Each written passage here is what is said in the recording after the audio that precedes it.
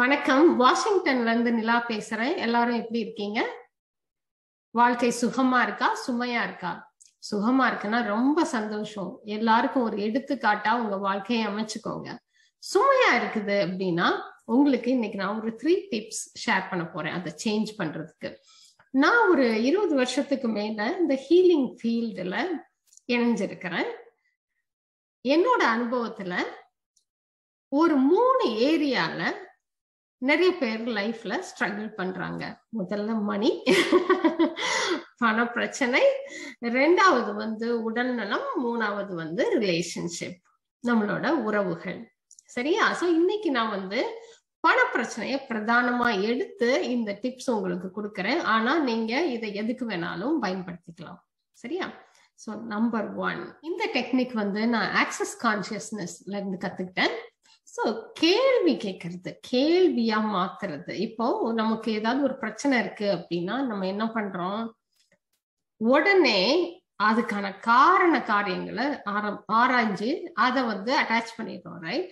So என்ன பண்ணுவோம், எனக்கு பண பிரச்சனை இருக்கு, இதுக்கு காரணம் அப்படின்னு போவோம். இது என்னோட எம்ப்ளாயர் கிட்ட ஆரம்பிச்சது, இல்ல எங்க அப்பா அம்மா எனக்கு சேர்த்து வைக்கல, இந்த மாதிரி காரண காரியங்கள் எல்லாம் சேர்த்து அந்த பிரச்சனையை இன்னும் வலுவாக்கிடணும்.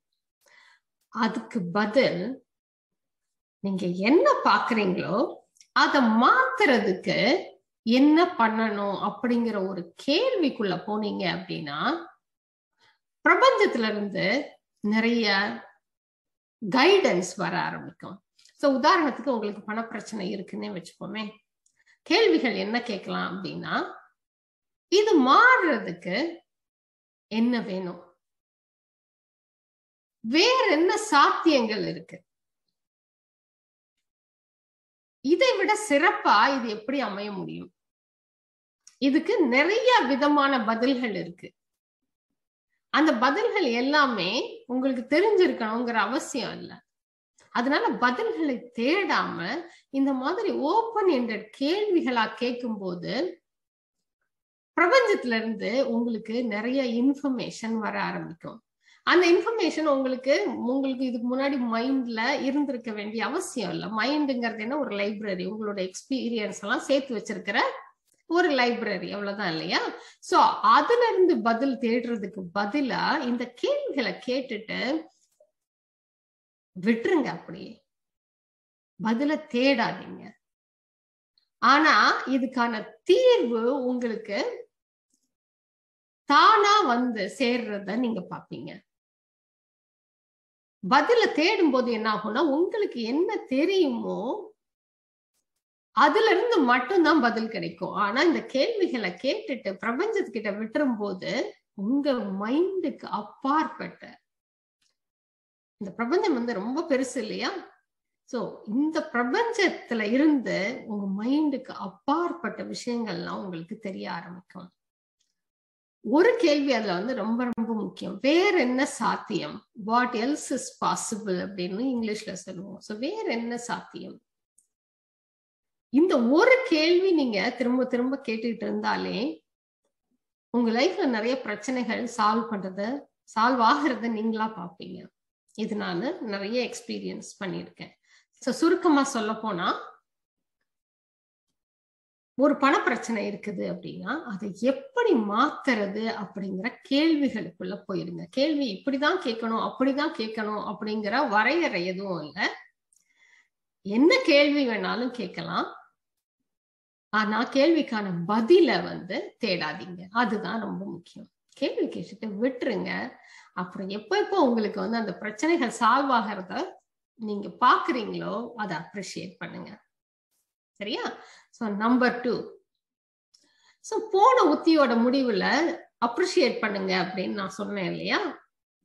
அது இந்த 2வது டெக்னிக்கு ஒரு செக்வே மாதிரி அமைஞ்சிருக்குது. அது ஒரு சரியான ஒரு வழியை ஏற்படுத்தி கொடுத்திருக்குதுன்னு சொல்லலாம். சோ பிரச்சனைகள் இருந்தது அப்படின்னா நம்ம எப்பவுமே என்ன பண்ணுவோம், அதுலயே ஒரு மாதிரி மூழ்கி இருந்துடுறோம். கரெக்டா? சோ அப்படி மூழ்கி இருக்கும்போது நம்மளோட அதிர்வு அந்த பிரச்சனையோட அதிர்வா தான் இருக்கும். நம்ம அதை தான் சூஸ் பண்றோம், அதை தான் தெரிவு பண்றோம். எக்ஸாம்பிள், நீங்க ஒரு ரூம்குள்ள போறீங்கன்னு வச்சுக்கோமே, ரூம்ல எவ்வளவோ திங்ஸ் இருக்கும். நீங்க இப்பவே ரூம சுத்தி பாருங்க. ஓகே. இதுல எதெல்லாம் நீங்க நோட்டீஸ் பண்ணிருக்கீங்க? நீங்க நேரா வந்த உடனே மேபி பெட்ரூமா இருந்தா பெட்டுக்கு போவீங்களா இருக்கும். நீங்க ரூம்ல இருக்கிற மற்ற அழகு பொருட்கள் எல்லாம் மிஸ் பண்ணிருப்பீங்களா இருக்கும். ஆபீஸ் ரூமா இருந்தா நேர கம்ப்யூட்டருக்கு வந்திருப்பீங்க. அதே மாதிரி சுத்தி இருக்கிற உங்களோட கைவினை பொருட்கள் இல்லைன்னா உங்களுக்கு ஆபீஸ் வேலைக்கு பயன்படுற பொருட்கள் எல்லாத்தையும் மிஸ் பண்ணியிருப்பீங்க. அதே போல ஒரு பிரச்சனை அப்படின்னு இருக்கும்போது நீங்க வாழ்க்கையில இருக்கிற மற்ற எல்லாத்தையும் மிஸ் பண்ணிடுறீங்க. கரெக்டா? பிரச்சனைகள்ல மட்டும் போக்கஸ் பண்ணும்போது அப்போ நீங்க என்ன யூனிவர்ஸ்க்கு சொல்றீங்க, பிரபஞ்சத்துக்கிட்ட என்ன சொல்றீங்க? இதுலதான் நான் இன்வெஸ்ட் பண்றேன் அப்படின்னு சொல்றீங்க. உங்களோட எனர்ஜிய நீங்க உங்க பிரச்சனைகள்ல இன்வெஸ்ட் பண்றீங்க. அப்படி பண்ணும்போது அதுல இருந்து அதே ரிட்டர்ன் தானே கிடைக்கும். நீங்க புல்லு விதைச்சிட்டு நெல்லு வரும் அப்படின்னு எதிர்பார்க்க முடியுமா? முடியாது இல்லையா? அதே மாதிரி நீங்க பிரபஞ்சத்துக்கிட்ட என்ன சொல்றீங்க? என் வாழ்க்கையில இவ்வளவு விஷயம் இருந்தாலும் நான் இதுலதான் என்னோட எனர்ஜியை இன்வெஸ்ட் பண்றேன். அப்போ எனர்ஜெட்டிக்கா நீங்க யூனிவர்ஸ் கிட்ட சொல்றது இதுதான் எனக்கு முக்கியம். அப்போ உங்களுக்கு எது முக்கியமோ, நீங்க எதுல எனர்ஜி இன்வெஸ்ட் பண்றீங்களோ அதுதான் யூனிவர்ஸ் உங்களுக்கு இன்னும் அதிகமா கொடுக்க போகுது. சோ அதனால என்ன பண்றீங்க? அந்த பிரச்சனைகள் இருக்கட்டும், அதை சால்வ் பண்ணக்கூடாது அப்படிங்கிறது இல்ல. ஆனா இன்னும் அப்ரிஷியேட் பண்ண உங்க வாழ்க்கையில இன்னும் எவ்வளவோ இருக்கு இல்லையா? இன்னும் பாராட்டுறதுக்கு, இன்னும் நன்றியோட இருக்கிறதுக்கு எவ்வளவோ இருக்கு இல்லையா? எத்தனை பேர் உங்க ஒய்ஃப் கிட்ட இன்னைக்கு சாப்பாடு நல்லா இருக்குன்னு சொன்னீங்க? எத்தனை ஒய்ஃப்ஸ் உங்க ஹஸ்பண்ட் கிட்ட அவங்க ஷர்ட் நல்லா இருக்குன்னு சொன்னீங்க? எத்தனை பேர் பிள்ளைங்களை பாராட்டினீங்க உங்களை ஹெல்ப் பண்றதுக்கு? அதெல்லாம் விட்டுறலாம், மனுஷங்களே விட்டுறலாம். எத்தனை பேரு இன்னைக்கு நம்ம சுவாசிக்கிற ஏர், இந்த காற்றுக்கு நன்றி சொல்லியிருக்கிறோம், இந்த சூரியனுக்கு நன்றி சொல்லியிருக்கிறோம் இல்லையா? நன்றியோட இருக்கிறதுக்கு எவ்வளவோ இருக்கு. சோ அப்போ அந்த பிரச்சனைகள்ல இருந்து ஒரு பாராட்டுதல் மற்றும் நன்றியோடு இருக்கக்கூடிய ஒரு ஸ்பேஸுக்கு நம்ம மாறும்போது நமக்கு இன்னும் அப்ரிஷியேட் பண்ற மாதிரி, இன்னும் நன்றியோட இருக்கிற மாதிரி நிறைய விஷயங்களுக்கு நாம ஒரு இன்விடேஷனா இருப்போம். உதாரணமா உங்களுக்கு பண பிரச்சனை இருக்கு அப்படின்னு வச்சுக்கோமே. ஓகே, மேபி உங்களுக்கு ஏதாவது ஒரு செலவுக்கு தேவையான பணம் இல்லாம இருக்கலாம். இல்லைன்னா நீங்க ரிட்டையர் ஆகணும்னு ஆசைப்பட்டுட்டு அதுக்கு ஏற்ற பணம் இன்னும் சேவ் பண்ணாம இருக்கலாம். ஆனா பணம் இருக்கு இல்லையா? வேற விதங்கள்ல வந்துட்டு இருக்கு இல்லையா? எவ்வளவு இருக்கு? ஒரு 5 ரூபாய் இருந்தாலும் அந்த 5 ரூபாய்க்கு நன்றியோட இருக்கிறோமா? நீங்க எதிர்பார்க்கிற மாதிரி சேலரி வராம இருக்கலாம். ஆனா வந்துட்டு இருக்கிற சேலரிக்கு நன்றியோட இருக்கிறோமா? அப்படி இல்லை அப்படின்னா அது இன்னும் நமக்கு அதிகமா வருமா? இல்லையா? சோ நீங்க இன்னைக்கு என்ன பண்றீங்க? உங்க வாழ்க்கையில ஆல்ரெடி என்ன இருக்குதோ அதுக்கெல்லாம் அப்ரிசியேஷன் எழுதுவீங்களா? ஒரு லிஸ்ட் பண்ணா போதும், ஒரு பட்டியல் போடுங்களேன். உங்க வாழ்க்கையில என்னென்னலாம் இருக்கு, அதை நீங்க எப்படி அப்ரிசியேட் பண்ணலாம்? எப்படி அப்படிங்கறது கூட உங்களால எழுத முடியல அப்படின்னா எதுக்கு அப்ரிசியேட் பண்ணலாம்? எதை உங்க வாழ்க்கையில நீங்க அப்ரிசியேட் பண்ணலாம்? வீடு இருக்கலாம், நிலம் இருக்கலாம், ஜுவல்லரி இருக்கலாம். ஏன் போட்டுக்கிறதுக்கு ட்ரெஸ் இல்லாம நிறைய பேர் இருக்கும்போது உங்களுக்கு ட்ரெஸ் இருக்கலாம் இல்லையா? சோ இருக்கிறத அப்ரிசியேட் பண்ணுங்க. அதே மாதிரி இதை ஒரு பழக்கமா வச்சுக்கோங்க. தினம் அட்லீஸ்ட் ஒரு 10 விஷயங்கள் எழுதுங்க. உங்க வாழ்க்கையில அன்னைக்கு நடந்ததுக்கு ஒரு 10 அப்ரிசியேஷன் எழுதுங்க. நான் முதல்ல இதை ஸ்டார்ட் பண்ணும்போது என்னால ஒரு 3 கூட எழுத முடியல. உண்மையாவே அன்னைக்கு ஏதாவது ஒரு 3 விஷயத்துக்கு அப்ரிசியேட் பண்ணணும் அப்படின்னா என்னால பண்ண முடியல.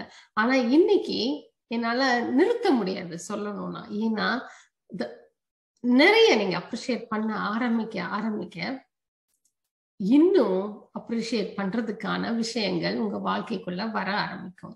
இது நான் டெய்லி பண்ற விஷயம். நைட்டு தூங்க போகும்போது நான் வந்து மென்டலி அப்ரிசியேஷன் சொல்லுவேன். எதுக்கெல்லாம் என்னால அப்ரிஷியேட் பண்ண முடியுமோ அதுக்கெல்லாம் நான் அப்ரிசியேஷன் சொல்லுவேன். சோ நான் தூங்க போகும்போது அப்ரிசியேஷனோட தூங்க போவேன். அப்ப எழுந்திருக்கும் போதும் அப்ரிசியேஷனோட எழுந்திருக்கிற மனநிலை நமக்கு வரும். ஓகே, நான் முதல்ல ஸ்டார்ட் பண்ணும்போது பேப்பர் அண்ட் பென்ல நோட் புக் எடுத்து எழுதினேன். அது ரொம்ப யூஸ்ஃபுல்லா இருந்துச்சு. சோ நீங்க அந்த பிராக்டிஸ் வந்து உங்களுக்கு பழக்கமாக நீங்க மென்டலா மாத்திக்கலாம். ஆனா முதல்ல ஸ்டார்ட் பண்ணும்போது நீங்க எழுதுனீங்கன்னா ரொம்ப யூஸ்ஃபுல்லா இருக்கும். எஸ்பெஷலி உங்களுக்கு பண பிரச்சனை இருந்துச்சு அப்படின்னா, பண சம்பந்தமா எதுக்கெல்லாம் நீங்க வந்து நன்றியோட இருக்கிறீங்க அப்படின்னு எழுதுங்க. அந்த பணம் உங்ககிட்டதான் இருக்கணும்னு அவசியம் இல்ல. ஊர் உலகத்துல பணம் இருந்தாலும் அந்த பணம் இருக்குல்ல, உங்களுக்கு வர வாய்ப்பு இருக்கு இல்லையா? சோ அதனால வேற யார்கிட்டயாவது நீங்க விரும்புற பொருள் இருந்துச்சு அப்படின்னா அதுக்கும் நன்றி சொல்லுங்க. அப்பதான் அதெல்லாம் உங்களோட வாழ்க்கைக்குள்ள வர ஆரம்பிக்கும். ஓகே, மூணாவது சந்தோஷமா இருக்கிற வைப்ரேஷனை கிரியேட் பண்ணுங்க. சோ நீங்க யோசிச்சு பாருங்களேன், உங்க லைஃப்ல எந்த மாதிரி மனுஷங்க கூட அசோசியேட் ஆயிருக்கணும்னு ஆசைப்படுவீங்க? யாரெல்லாம் நீங்க விசிட் பண்ணணும்னு ஆசைப்படுவீங்க? யார் கூட எல்லாம் இருக்கணும்னு ஆசைப்படுவீங்க? ரொம்ப சோகமா கம்ப்ளைண்ட் பண்ணிக்கிட்டே இருக்கிறவங்க கூடயா, இல்லைன்னா சந்தோஷமா லைட் ஹார்ட்டடா இருக்கிறவங்க கூடயா? நான் கண்டிப்பா சந்தோஷமா லைட் ஹார்ட்டடா இருக்கிறவங்க கூட தான் ஃப்ரெண்ட்ஷிப் வச்சுக்கணும்னு ஆசைப்படுவேன்.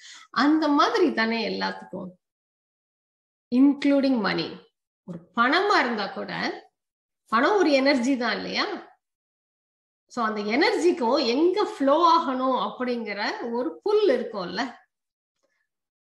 எப்போல்லாம் நம்ம கம்ப்ளைண்ட் பண்றோமோ, எப்போல்லாம் நம்ம வந்து வாழ்க்கைய வந்து ரொம்ப ஹெவி ஆக்கிக்கிறோமோ, டென்ஸ் ஹெவினஸ் இதெல்லாம் நம்மள வந்து ஒரு மாதிரி கீழே இழுக்கிற இமோஷன்ஸ், வருத்தம், வேதனை, அப்புறம் வந்து ஹர்ட் ஃபீலிங்ஸ், கோபம், இது எல்லாமே நம்ம கீழே பிடிச்சி இழுக்கிற இமோஷன்ஸ். சோ அந்த இமோஷன்ல இருக்கும்போது யாருக்கு நம்ம இன்விடேஷனா இருப்போம் சொல்லுங்க? அதே மாதிரி இன்னும் கீழே போறவங்க, கீழே நம்மள இழுக்கிறவங்களா தான் இருக்க முடியும். பட் மணியோட vibration is good, high. So அந்த வைப்ரேஷனோட நீங்க மேட்ச் ஆகல, அப்ப எப்படி மணி ஃப்ளோ ஆகும் இல்லையா? அதனால ஒண்ணு நல்லா தெரிஞ்சுக்கோங்க, சந்தோஷங்கிறது வெளியில இல்ல. நம்ம 99% ஆஃப் த பீப்புள் நம்ம அப்படிதான் வாழ்றோம். இது கிடைச்சதுன்னா சந்தோஷமா இருப்பேன், இது இல்லாததுனால நான் சந்தோஷமா இல்ல, இப்படி நடந்தாதான் ஒருத்தர் சந்தோஷமா இருக்கணும், இப்படிங்கிற கண்டிஷன்ஸ் எல்லாம் நம்மளா போட்டுக்கிட்டது. சந்தோஷங்கிறது உள்ள இருக்கு. இதுவும் நான் வந்து தியரிட்டிக்கலா சொல்லல. ஒரு காலத்துல என்னை பார்த்தவங்க எல்லாருக்கும் சொல்ல முடியும், ரொம்ப வேதனையோட இருக்கிறாங்க, ரொம்ப வருத்தமா இருக்கிறாங்க அப்படின்னு சொல்ல முடியும். ஒரு ஃபியூ இயர்ஸ் முன்னாடி, நான் சொன்னேன் இல்லையா, ஹீலிங் ஸ்டார்ட் பண்றதுக்கு முன்னாடி. அதுல இருந்து நான் வெளில வந்திருக்கிறேன். இப்போ வந்து என்ன சொல்றாங்க, என்ன இப்ப பார்த்தாலும் சிரிச்சுட்டே இருக்கிறீங்க, நீங்க பேசுறதே கேட்க மாட்டேங்குது, நீங்க சிரிச்சுட்டே தான் இருக்கிறீங்கன்னு கூட கமெண்ட் போட்டிருந்தேன். நீங்க சிரிக்காம பேசுங்க, அப்பதான் தெளிவா இருக்கும் அப்படின்னு. ஆனா அடுத்தவங்களுக்காக என் சந்தோஷத்தை குறைக்க முடியுமா சொல்லுங்க? அதனால சந்தோஷமா இருக்கிறதுக்கான வழிவகைகளுக்கு முக்கியத்துவம் கொடுங்க. சோ இதுக்கு ஒரு டெக்னிக் என்ன இருக்குன்னா, உங்களுக்கு என்ன சந்தோஷம்ங்கிறது ஒரு லிஸ்ட் போடுங்க first of all. So many times நம்ம இந்த கேள்வி கேட்கும்போது என்ன சொல்லுவோம், பிள்ளைங்க கூட இருக்கிறது சந்தோஷம், ஹஸ்பண்டுக்கு சமைச்சு போடுறது சந்தோஷம், ஒய்ஃபுக்கு நகை வாங்கி கொடுக்கறது சந்தோஷம். உண்மையாவே இதுதான் உங்களுக்கு சந்தோஷம்? மனசாட்சியை தொட்டு சொல்லுங்க. உங்க husband, wife, family, employer, employees யாருமே இல்லாத ஒரு கிரகத்துக்கு போறீங்கன்னு வச்சுக்கோமே, உங்களுக்கு என்ன சந்தோஷமா இருக்கும்? நிறைய டைம்ஸ் வாழ்க்கையில இருந்து நம்மளை எக்ஸ்க்ளூட் பண்ணிடுறோம். நம்ம வாழ்க்கையில இருக்கிறதே இல்ல. நம்ம வாழ்க்கையை அடுத்தவங்களுக்காகவே வாழ்ந்துட்டு போகணும் அப்படிங்கிற ஒரு எண்ணத்துல, அந்த மாதிரி ஒரு ஒரு கண்டிஷன்ல வாழ்ந்துட்டு இருக்கிறோம். ஓகே, பட் எதுக்கு அவங்க இருக்கிறாங்க அப்போ? அவங்க வாழ்க்கையை அவங்க வாழணும், நம்ம வாழ்க்கையை நம்ம வாழணும். நம்ம வாழ்க்கையை நம்ம வாழ்ந்தாதானே நாளைக்கு நம்ம பிள்ளைங்க நம்மளை பார்த்து அவங்க வாழ்க்கையை அவங்க வாழ்வாங்க. இல்லைன்னா அடுத்தவங்க வாழ்க்கையை வாழ்ந்துட்டே இருந்தோம்னா எதுக்கு நம்ம இங்க வரணும் இல்லையா? சோ அதனால உங்களுக்கு என்ன சந்தோஷம் அப்படிங்கறதுல தெளிவா இருங்க. ஒரு 10 ஐட்டம்ஸ் லிஸ்ட் பண்ணுங்க. உங்களுக்கு என்ன சந்தோஷம்? ஓகே, யாருமே பக்கத்துல இல்லைன்னு வச்சுக்கோமே, உங்களுக்கு என்ன சந்தோஷம்? என்ன பண்ணுவீங்க? பாட்டு பாடுவீங்களா? டான்ஸ் ஆடுவீங்களா? டிவி பார்ப்பீங்களா? அக்னாலேஜ் பண்ணுங்க. ஆனஸ்டா இருங்க. இந்த லிஸ்ட் நீங்க யார்கிட்டையும் கொடுக்கணும்னு அவசியம் இல்லை, ரைட்? நீங்க அது ஃபர்ஸ்ட் பண்ணுங்க. பண்ணிட்டு தினம் ஒரு 10 நிமிஷம் உங்களுக்காக ஸ்பெண்ட் பண்ண முடியுமா? 10 நிமிஷம். அந்த 10 நிமிஷம் கூட உங்களுக்கு வாழ்க்கையில உங்களுக்கு ஸ்பெண்ட் பண்ண முடியலன்னா what is the point? Okay, so 10 நிமிஷம் கமிட் பண்ணுங்க. அப்ப நீங்க என்ன சொல்றீங்க யூனிவர்ஸ் கிட்ட? என்னோட சந்தோஷத்துக்காக நான் இன்வெஸ்ட் பண்ண ஆரம்பிச்சிருக்கேன். என்னைய ப்ரையாரிட்டியா நான் கன்சிடர் பண்றேன். அப்படி பண்ண உங்களுக்கு உங்களோட வசதிக்கு உங்களோட சந்தோஷத்துக்கு வேற என்னெல்லாம் கான்ட்ரிபியூட் பண்ணுவோம் அதெல்லாம் இன்னும் வர ஆரம்பிக்கும். சோ வெறும் 10 மினிட்ஸ் உங்களுக்காக ஸ்பெண்ட் பண்ண ஆரம்பிங்க. உலகம் இடிஞ்சு விழுந்துராது, யாருக்கும் எதுவும் ஆகாது. நீங்க ஒரு 10 நிமிஷம் உங்களுக்காக ஸ்பெண்ட் பண்றதுக்கு ட்ரை பண்ணி பாருங்க. வீக்கெண்ட்ஸ்ல கூட கொஞ்சம் ஸ்பெண்ட் பண்ண முடியுமா பாருங்க. ஓகே, இன்னொன்னு என்ன நடக்கும்னா நீங்க டீகப்பிள் பண்ணிடுவீங்க. அது இருந்தாதான் எனக்கு சந்தோஷம், இது இருந்தாதான் சந்தோஷம் அப்படிங்கிற கண்டிஷன்ஸ்ல இருந்து வெளியில வந்துடுவீங்க. அப்படி வெளியில வர உங்களோட சந்தோஷம் நீங்க பெருகிறத பார்த்துட்டே வருவீங்க. அப்படி உங்களோட சந்தோஷம் பெருக பெருக பெருக அதுக்கு வேற என்னெல்லாம் கான்ட்ரிபியூட் பண்ண முடியுமோ, பங்களிக்க முடியுமோ, அந்த மாதிரியான மக்கள், அந்த மாதிரியான விஷயங்கள் எல்லாம் உங்களை தேடி வரும். இந்த 3 டிப்ஸும் ட்ரை பண்ணி பார்த்துட்டு எனக்கு சொல்லுவீங்களா? ரொம்ப சிம்பிள். உங்களுக்கு சம்டைம்ஸ் இது சிறுபிள்ளைத்தனமா இருக்குன்னு நீங்க நினைக்கலாம். ஆனா ட்ரை பண்ணி பார்த்துட்டு சொல்லுங்க. இதுக்கு நிறைய டைம் ஸ்பெண்ட் பண்ண வேண்டாம், ரைட்? கேள்வி கேட்கறதுக்கு என்னங்க டைம்? few seconds. நீங்க எதையும் ஒரு தீர்மானம் பண்றதுக்கு பதில் முடிவா இதுதான் எனக்கு பிரச்சனை, இந்த பிரச்சனைக்கு இதெல்லாம் காரணம்னு அந்த பாதையில போறதுக்கு பதில் வேற என்ன சாத்தியம் அப்படின்னு கேள்வி கேட்டு பாருங்களேன். அதே மாதிரி அப்ரிஷியேட் பண்ணி பாருங்க உங்க லைஃப்ல ஆல்ரெடி இருக்கிறதுக்கு. 3வது, உங்களுக்கு டைம் ஒதுக்குங்க. இந்த 3ஐயும் ட்ரை பண்ணி பார்த்துட்டு உங்களோட வாழ்க்கை எப்படி மாறி இருக்குது, உங்களோட பண பிரச்சனைகள் எப்படி மாறி இருக்குது அப்படின்னு சொல்லுங்க.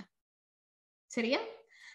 இது எதுக்கும் நீங்க பெருசா பணம் ஸ்பெண்ட் பண்ணணும்னு அவசியம் இல்லை. ஈவன் டைம் கூட நிறைய ஸ்பெண்ட் பண்ண வேண்டியது இல்லை. அதனால நோ எக்ஸ்கியூஸ். ட்ரை பண்ணி பார்த்துட்டு சொல்லுங்க. நான் ஒரு 400க்கு மேல வீடியோஸ் பண்ணியிருக்கேன் என்னோட இங்கிலீஷ் சேனல்ல. அதுக்கு பேரு நிலா மிஸ்டிக் டிவி. பார்த்துட்டு எனக்கு சொல்லுங்க. உங்களுக்கு இன்ட்ரெஸ்ட் இருந்ததுன்னா அந்த 400 வீடியோல பேசியிருக்கிறதையும் நான் தமிழ்ல பேசுவேன். ஆனா நீங்க எனக்கு சொல்லணும். ஓகே, அதே மாதிரி என்னோட வெப்சைட் விசிட் பண்ணுங்க, infinitehealing.co.uk. நிறைய ஃப்ரீ கோர்சஸ் ஆஃபர் பண்றேன். அப்புறம் ஃப்ரீ ஹீலிங்கும் அவைலபிள். So infinitehealing.co.uk. இன்னொரு வீடியோல சந்திக்கிறேன். பாய். உங்களை நல்லா பார்த்துக்கோங்க. ஓகே, பாய் பாய். லைட் கீஸ் பற்றி இன்னும் அதிகம் தெரிஞ்சுக்கணுன்னா என்னோட வெப்சைட் infinitehealing.co.uk பாருங்கள். இந்த வெப்சைட் மூலமாக ஃப்ரீ கோர்சஸில் நீங்கள் ரெஜிஸ்டர் பண்ணிக்கலாம். இப்போ கற்றுக்கிட்ட இதே மாதிரி இன்னும் நிறைய டெக்னிக்ஸ் கற்றுக்கலாம். எங்களோட ப்ராக்டிஷனர்ஸ் உங்களுக்கு ஹீலிங் வேணும்னா அதையும் ஃப்ரீயாக வழங்க தயாராக இருக்கிறாங்க. அதுக்கும் நீங்கள் ரெஜிஸ்டர் பண்ணிக்கலாம். உங்களுக்கு ஏதாவது பிரச்சனைகளுக்கு தீர்வு வேணும்னாலோ இல்லை உங்களுக்கும் ஹீலர் ஆகணும் அப்படின்னு விருப்பம் இருந்தாலோ கீழே கமெண்ட் பண்ணுங்கள். எங்களாலான உதவிகளை நாங்கள் செய்கிறோம். மீண்டும் இன்னொரு வீடியோவில் சந்திக்கலாம். அது வரைக்கும் உங்களை நல்லா பார்த்துக்கோங்க. சரியா?